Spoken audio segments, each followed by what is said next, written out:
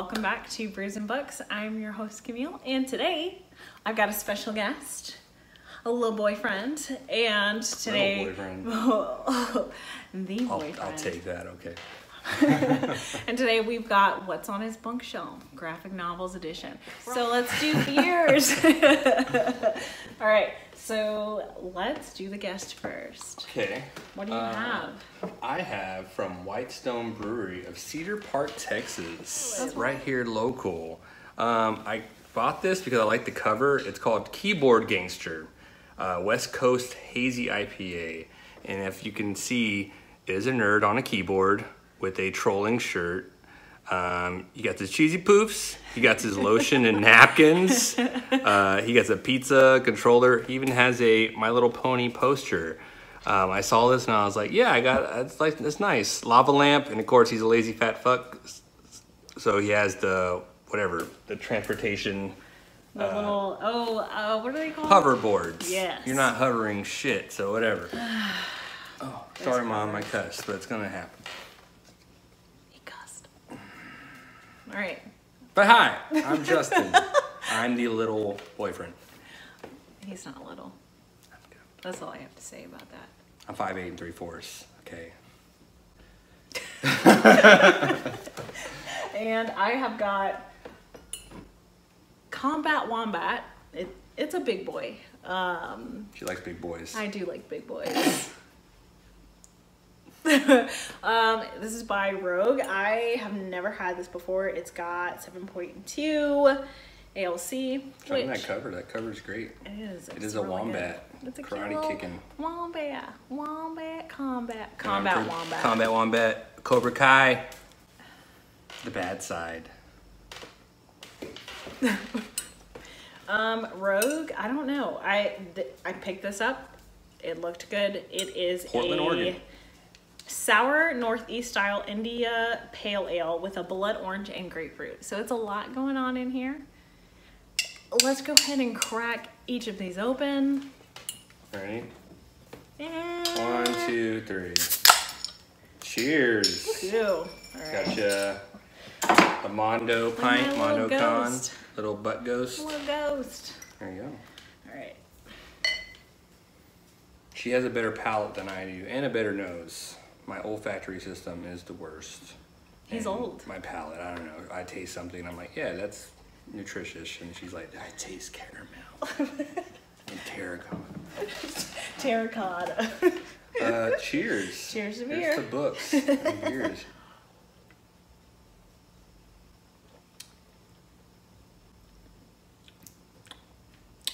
Thoughts? Like I said, my palate is not that great. I taste, it's an IPA with not too much kick of hops. Pretty smooth.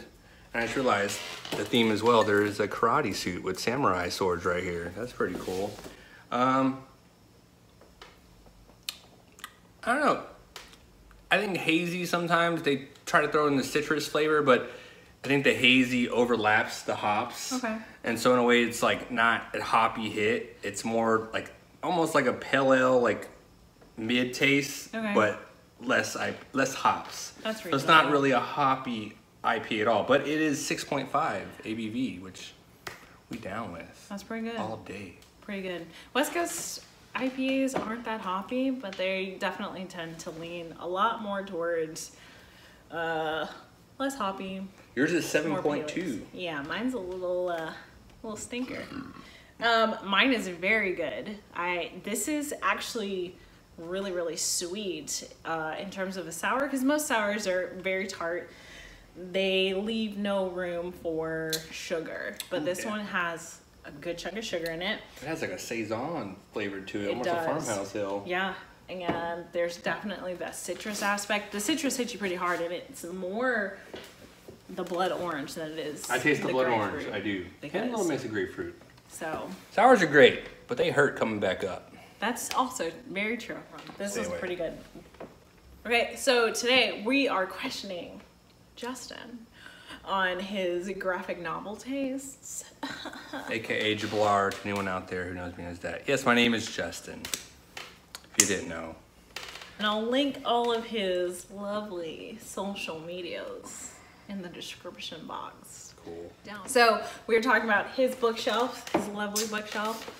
I like it because it's brown, it's wooden, and he's got a lot of stuff on here. We will do a series of what's on his bookshelf. It's gonna be fun, y'all. We're gonna have a good time. But it's also a Q&A. Excuse me. I'm asking a question. Who has a deeper dialect, a southern dialect? She's had a few to drink. You're gonna hear it. Hey y'all, how's it going?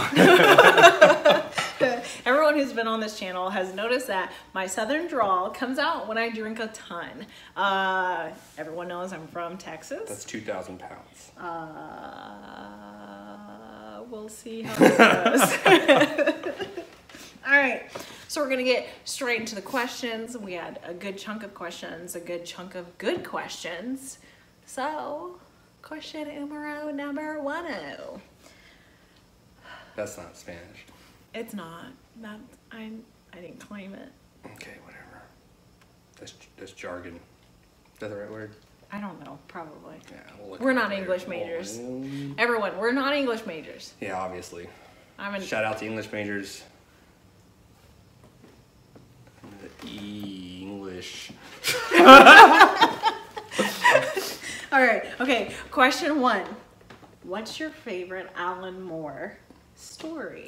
So, Alan Moore is most famous. He has a lot of movies or comic books converted to movies.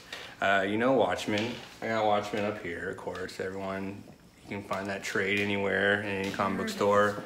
V for Vendetta, and people saw Natalie Portman getting captive by the guy who's trying to shut down the system. Goodreads, right? A comic book that changed my life, honestly, and one of the best writing I've ever read, and some of the best connection I ever had was with Swamp Thing. Swamp Thing was made by Bernie Wrightson, and I'm going blank. Sorry, Swamp Thing fans, that I'm going blank to this. But Alan Moore took over the title in the 1980s at issue 20 or so. So basically, when I bought this, volume 1 of Swamp Thing, I read it and I'm like, what the hell is going on right now? And I went back to the store. I was like, why is this? It's written by Alan Moore, art by Stephen Bissette. The original series covers, Tom Waits, Stephen Bissette, they were around all the time. Len Wein and Bernie Wrightson were the creators. And Alan Moore just skyrocketed with his sci-fi. And this is the cover of it. And I am such a lover of this book, of this title, that I got this tattooed on my leg. I took this to a tattoo artist and I was like, I want this stencil. I'll show you the tattoo. Let me get in this awkward pose real quick. We love awkward poses. So, that is my Alan Moore tattoo.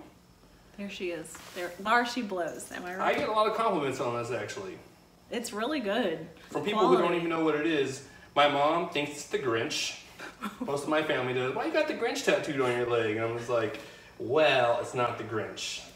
I had a guy come up to me at Walmart one time and he goes, yo, bro, no homo. I'm not gay or anything, but that tattoo on the back of your leg is dope as shit. And I was like, yeah, cool. He's like, I'm not gay. I'm not into you, but that tattoo's dope. And I was like, okay, I wasn't asking. Thanks for the compliment. It was strange. Question number 2. Have you read Deadly Class? And do you like it? RK, I appreciate your questions because they're all so valid. Just hitting the right spots. You are hitting the right spots. You know why? RK is my favorite. I'll have to collapse my... Ah! Very Deadly Class. He's got all of them. I have the volumes of the trades. This is one of the few comic books that I collect the single issues as well. They had the TV show on the Sci-Fi Network. They did 1 season. And for once in a while, like, I was watching with a friend who I was giving these on reads, and me and him would watch it, and we were like, dude, we love this shit. Like, it was actually a really good compatible TV show that went with it, but they put it on the Sci-Fi Network, so it didn't kick off. But you know the power of this comic book? The Russo brothers, who did all the Avengers, they started out Arrested Development producers, have produced so many good Marvel movies. They loved this comic book so much that they started backing it up with money and producing it themselves. Rick Remender To me, he is the Frank Miller of the 20th century. My whole bookshelf's filled with Rick Remender. Deadly Class is, if you like, it's a step out of the Marvel DC universe with the whole superhero cape and doing this, and they keep spitting out all these different titles over and over. I love Deadly Class. Deadly Class, to me, is the same level of Swamp Thing for my love. Like, I wait for every single issue that comes out. I have artwork in my room with Deadly Class. Deadly Class is amazing. I highly recommend it. Yes, right. Next question. Okay, next question. Number 3. Number 3. What's the first graphic novel you recommended to Camille? That is I.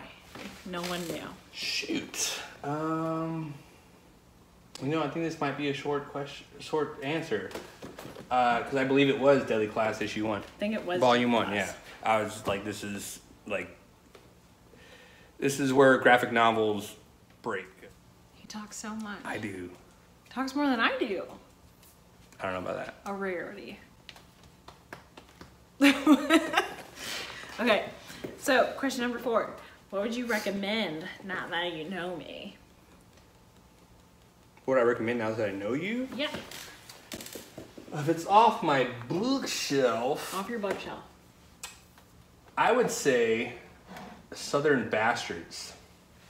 Actually, we didn't plan really for what we're talking about here. Here, I'll go from Homecoming. This is the third volume of Southern Bastards. I'm waiting for more of it. But it's by Jason Aaron and Jason Latour. It is about an Arkansas high school football team. But in this Arkansas area, the football coach is like a mafia boss. Say, for instance, they have a scout on a player from another team. This coach will send people over to that guy's house and break his legs so he can't play against them. But an old-timer who used to live there in the city, and it's in Arkansas, so it has like kind of rebel characters, kind of Confederate flag kind of bullshit. But one guy comes back and he's like, hey, what the hell? He's playing the football team. And he's kind of like, what the hell? He's an old man. He's kind of like, what the hell's going on here? Like, what's all this, mafia kind of thing you got going in the city? And I won't spoil anything that happens to him, but his daughter comes back. And his daughter is an ex-Marine. She is a black female. And she has some confrontations with the locals there to the point where some little kid mouths off to her and she has to go off. And, we couldn't definitely find what please, here's a question for y'all. What's the difference between a hillbilly and a redneck? Yes, please. Someone tell us. Someone tell us. In the comments, please give us some reference. But you can see this lady with an American flag t-shirt is trying to stab this ex-Marine. She's handling herself very well. And I recommend it because she sits down and watches football games with me. If you didn't know, Camille loves sports fights. If we're watching football or something, she loves just the brawls that break out in basketball. This is true. Football, she's like, woo! Like as soon as someone starts pushing, after the whistle, she's into it. And the fact that this is about, football and it's kind of has a rough story with it, I think she would love it. And honestly, the fact that they need to come out with volume 4 because they're going to expand more on this female character. And I know you love strong female characters as well, especially black female characters, because, she's a very strong black female. That me? Southern Bastards. I'll get to it. I'll get to it. Thank you, Jasmine, at Part of My Imagination, for those questions. Thank you. All right, number 50. If you could only recommend one graphic novel, and so it begins.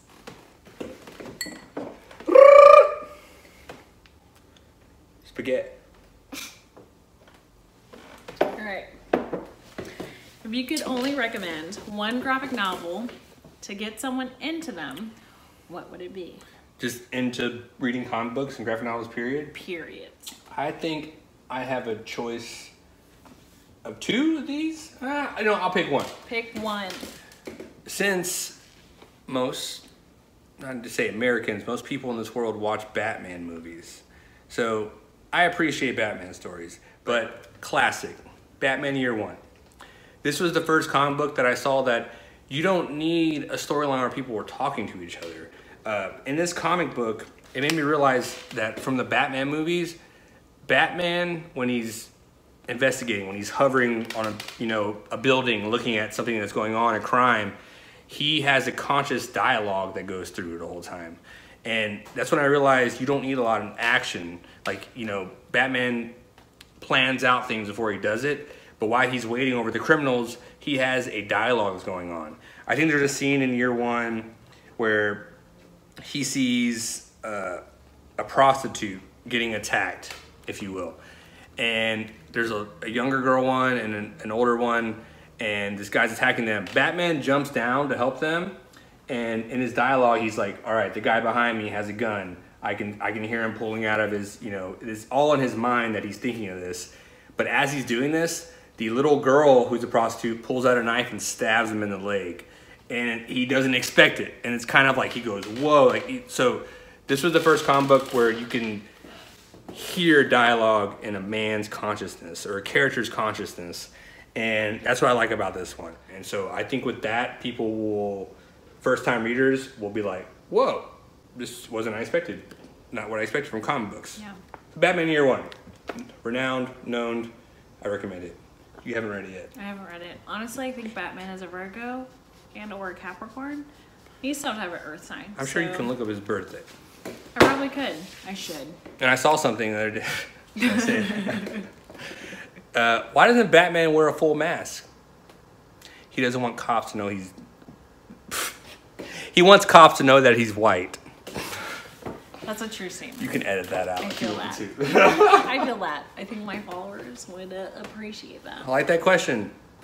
Year one, read it. Year one. I'm going to read it. Maybe. We'll see. I'm going to do a quick shout out to anyone who's into novels of Stephen King. Oh. American Vampire. Scott Snyder, also an amazing modern writer and graphic novels. American Vampire,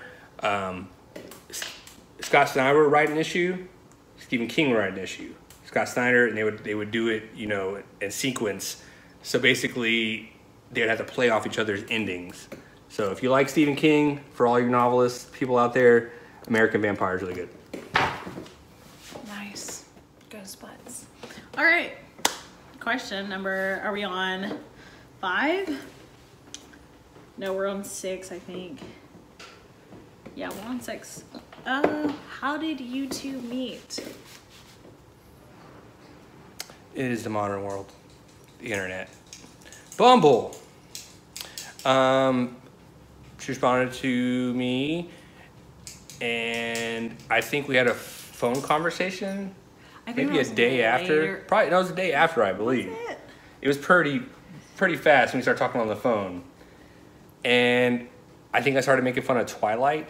High chance. High chance. Some chances. And she read the Twilight books, and then as she's talking to me on the phone, she took a Twilight personality test. He sent me the Twilight. I did not send you that at all. Did. No, he did. She looked it up herself. No. I wouldn't waste my time looking at that. He sent it to me. I did not. And I took it. I did not send that to you at all. I got Bella. Which is trash because I'm not. Well, one of the superpowers was, what was it? Extreme compassion or something like that. Compassion. It's like unlimited compassion. I'm like, what the? Like, really? That's a power? You can have just so much compassion? I don't know. I have a lot of compassion though. But we had a phone call, and then, honestly, the phone call probably happened a day after we chatted online. It really did. I don't know. It was like, I don't know. she gave me her number. That's not how it happened. Yeah, she did. We went and got wings. He got some big red wings, and then I was just like, wow. A big red. It was big red soda coated wings. I guess she was impressed by that. I don't know. I wasn't. She wasn't. I think I started talking about Swamp Thing, nerd stuff, and yeah. He nerded out. I really haven't met a super nerd. Like, we can sit down and play Call of Duty with each other. Yeah. Play video games, read books, recommendations. There's been times where it's like, even before all this quarantine thing, it's like, I don't really want to go out this weekend. Would you be cool with just staying inside and like reading books? And she just goes, I didn't realize, but pretty much her heart shattered right there and goes, yes, I was like, I would love that. I was like, let's stay inside. Let's read. Let's, you know. Also, society, we need to read more. Read. This is a good time to do it. It's important. Thankfully, on this community, like, everyone in here reads. We need to push the masses. Fucking read. It's important. It's crucial. I'm sorry. But yes, we met on Bumble. We met on Bumble. Yes. We did. Online. And it's been great. It's been good. Yeah. We're having a blast. We're both from Houston. NASCAR City. I say that because there's so many billboards there. I love Houston, okay? I love y'all. But it's dusty there. Dusty as fuck. There's so many billboards everywhere. I was driving, we went to visit, and I was like, I feel like I'm in an advertisement NASCAR race that will not end. Okay, shout out to Houston peeps. I love y'all to death. Astros represent you all day. Bill O'Brien, get the hell out of our city, please. Fuck you, Bill. Love Houstonites, but that city is a concrete jungle of advertisement. Truly. Love y'all. We're gonna lose some fans right there. Truly. All right. That's sick. We're on Savian. Do you have any favorite comics in common? Oh. I mean, I don't think we. Of course, like every other person, we both read Saga. I'll say that. Saga. Here's our opinion. I'm glad we can share an opinion on this that Yes. we've shared. So, shout out to Saga. Shout out. Good story, right? But when I go into the comic book store with new people who don't really read comics that much, they go, oh, I've heard about this Saga. I'm like, you know why? Because everyone and their mother has heard of Saga. Saga is the hipster of comic books. Truly. And I bet if I picked it up, like, I have some of the single issues, like from, I think, probably 10 to like maybe 25 or 30. I was collecting the single issues, and I never really collected the volumes because I was reading through there. But it's just like everyone and their mom was reading that.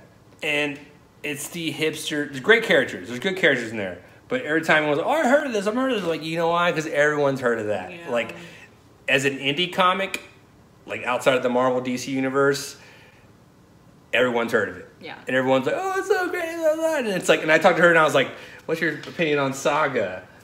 Comme ça. And yeah, well, we've read it, but we put it down because it was just, it's such a common thing.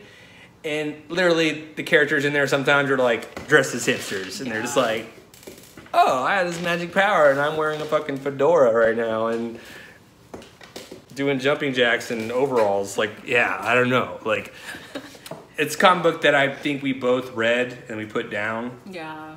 And other than that, I think she's read Descenders issue 1. Yeah, I've read issue 1. I think. Descenders is Read the New World? Watercolor. I have not read the New World. That's something new you picked up, so that's not something. He's gotta read it. But honestly, it's good because I have a whole bookshelf that I'm like, you need to read this. But she has a whole list of things she's reading right now, so it's really hard to be like, hey, you should read this. Yeah. Because we're constantly going to the comic book store now. That's true. And picking up new things. But I do recommend right now. I have been plowing through the Dr. Stone mangas. Oh yeah. Oh yeah. And as I'm reading them and laughing my ass off at this, I've showed her some artwork and everything, and it's amazing. Yeah, I don't know. I think for the most part, I mean, I've started Deadly Class, so Bad Hive started on Sex Criminals. Okay, I'll say Sex Criminals. That's something that we both read.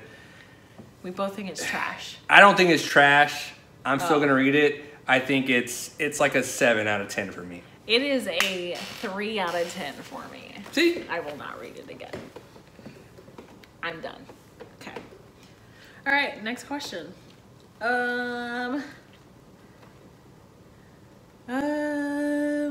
Do you hate any of each other's favorites? I don't think so. Not yet, at least. Well, she's read Twilight. I'm just... No, but favorite comics. Graphic novels.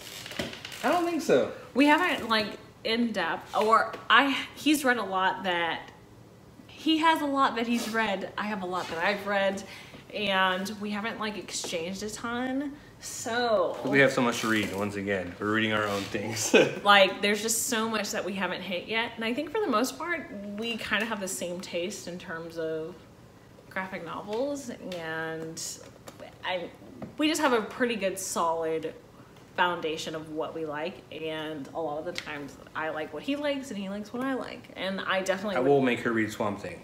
He will, and I look forward to reading it. Next question. Okay, so all of those questions were from Kelsey, and cheers to Kelsey because I appreciate them so much. Appreciate.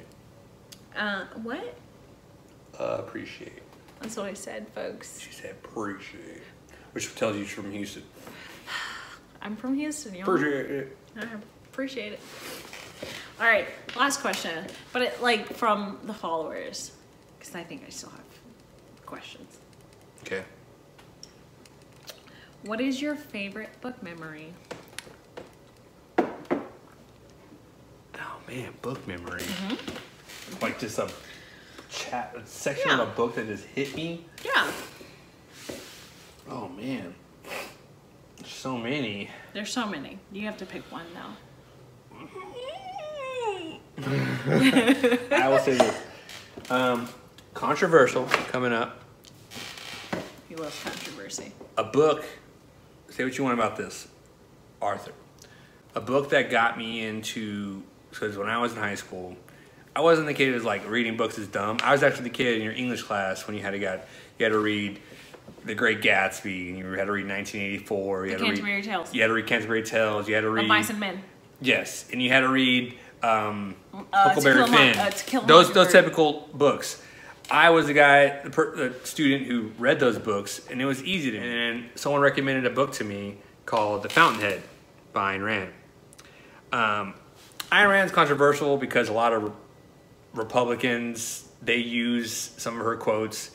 She's been long dead, and I think she would turn over in her grave if she knew that fucking privileged Republicans were like, who is John Gout? You know, like, blah, blah, blah. Like, in her masterpiece, Atlas Shrugged, she did support monopolies, and she supported very heavy-handed capitalism. You know, didn't want socialism, this and that. And from that side, she escaped communist Russia. And it's extreme back in the day, like in the 1940s. She escaped there, and I think Fountainhead, Ayn Rand's book, was her artist book, where she was a struggling artist who wanted to put out work that had integrity behind it. That basically, when you put out art, people are going to judge it. They're going to, you know, you're going to have people who like it, you're going to have people who are mid about it, you're going to have people who are just like, this is trash. And in this book, she lays out in an analogy of America and the society she lives in what integrity is. And this book has pushed me. When I read this book, you can say what you want about her philosophy, but her writing, the way she sets up a scene that, you know, basically builds up in your head. You know, the walls of the building they're in, the way the images with her words, she makes it in your head. Like the way she describes just scenes, it's amazing. It's one of his favorites. There you go. If you don't know, now you know. Oh my God. I don't know what's going on. All right, so that's all the questions.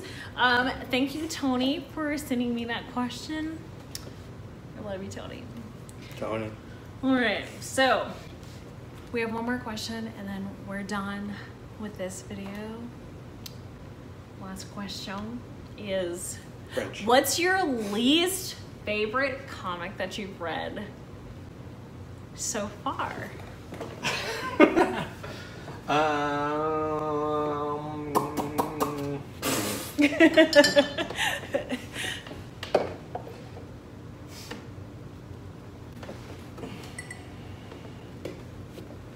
All right. I got it. Scooby-Doo Apocalypse. I'll be straight with you. Saw the cover. Look, it's fucking Shaggy. He is a hipster, pretty much. Daphne is like a hardcore chick. You know, Velma? That's no, Daphne. That's Daphne. Fred, you know, they're still together. You know, and Velma, super smart, and then Scooby, he actually has a eyepiece. Bionic eye? He has a bionic eye that pretty much shows emojis, and for what he's representing. Love the artwork, love the idea. The great Jim Lee actually does all the covers. Credit to him for that. It is good concept. Apocalypse, stuff hits the fan. Instead of people turning into zombies, they're just turning into like the novelty stuff. Like a group of people will turn into mummies, a group of people will turn into vampires, a group of people will turn into, you know, zombies, of course, and then a group of people will turn into demons. So they get attacked by the typical stuff that they get attacked in their shows. But there's many frames where they're just like arguing with each other in like a store that they're like, you know, trying to ransack and get supplies from after this stuff went down. And so there's just a lot of stuff where like Daphne's pretty much a hard ass and she's just like pointing a gun at like Velma and she's like, "You're the problem behind all this," and they're just arguing. And I asked a friend of mine, a coworker of mine who reads a lot of comic books, "Yeah, I picked this up, blah blah." Like the artwork's cool, and he pretty much said it goes nowhere. Like it pretty much, I just can't stand a frame where two people are arguing. The last issue they're arguing about the same exact thing. Don't waste your time. They probably bent that. I don't care. I liked it. I was gonna get more of it. Don't waste your time. Scooby-Doo Apocalypse. Don't waste your time, folks. As you saw here first. Don't waste your time. But those are all the questions. Question for you. Oh, there's a question for moi. Yeah. Me. What is, nerd-wise, your favorite thing about me? What is my favorite thing about him, nerd-wise? Oh, all right. Well, you already know.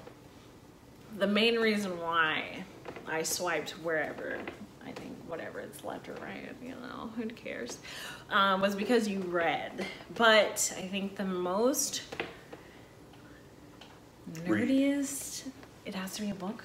No, anything. Oh, I think because I can be as nerdy as possible and you're as nerdy back to me as possible. Surprise each other. So we literally reach each other's levels, and it's out of this world how much nerd we can like. And suddenly I go, well, and I'll be like, and the Cotton Eye Joe. That happens often. It literally does. I just cannot describe how often it happens enough, but Against the makeshift Cotton Eye Joe. we makeshift Cotton Eye Joe. And honestly, I think for me, I know there's females out there who play video games, but the fact that I can do like, you know, most girlfriends, I think, boyfriends playing Call of Duty, it's like girlfriend's in the back on her cell phone, bored, and it kind of puts a rift in relationships. I'm playing Call of Duty. We just played 5 games together. It's true. And she was number 1 every time. I killed. She has like a 2-point KD ratio and 25 kills and everything, and I'm just like, damn. This is cool. Yeah. I like that. Yeah, so that's us. Yeah. Nerding out. We're just nerding out here, having a good time. Yeah, and Tokyo Ghost. Another recommender. This is just a shirt that he gave me that he did not want to wear. There's a Chinese extra large. You know when those come in, you know. And this is like a medium on me. So. But yeah, so that is what's on my boyfriend's shelf, graphic novel edition. A lot more. We'll go make another video. We will. Get some stuff to explore. Yeah, more books, more graphic novels. We'll probably do a book haul next. Yeah. Swamp Thing, Deadly Class. We'll do you. Dr. Stone. Those are my 3 Dr. Stone is right really good. And to sign off, Coda. Coda. I haven't read it yet. Simon Spurrier. We're also reading a new comic book that just came out. It's on about to go on issue 3, called Alienated. Yeah, that's a good one. For the D&D people out there, the people who love dragons and horses and stuff like that, Coda is about a old baron basically, imagine the apocalypse happening in the magic era. So when there's dragons, magic, everything, and then there's a world where all the magic gets sucked out of the world, and there's a limited supply of magic. And so Coda is a character named Hum, because when people go, "What's your name?" he goes, "Hmm." So people call him Hum. I think this is the new comic book. I read it, and it's probably my favorite one right now. That is his Pentacorn. This unicorn has 5 horns, and everything he says is explicit. Yeah. Everything he says is just, if you can see, it's just signs, because he's cussing the whole time, and he eats people for him. Basically protects him. You can see he jumps on this guy trying to rob him, and then he splatters into blood. And I recommend Coda. This is the new read that I picked up. Coda's really good. Amazing. But that's all I got for you. Till next time. This is a long video. I will not give my recommendations. Actions. Here we are. We've made it to the end with a little twang as possible. Fine. All right, y'all. So that was our little graphic novel, What's on His Bookshelf. And we're just gonna, I'll make sure, of course, I leave all of the descriptions in the box down below. I'll leave all his social media, my social media, and I will link everyone who pitched in questions and gave a little insight. And of course, if you always have questions, comments, please leave them down in the comment section. But as always, cheers. Cheers to beer. Cheers to books. Cheers to books. Bye, y'all. Sign out.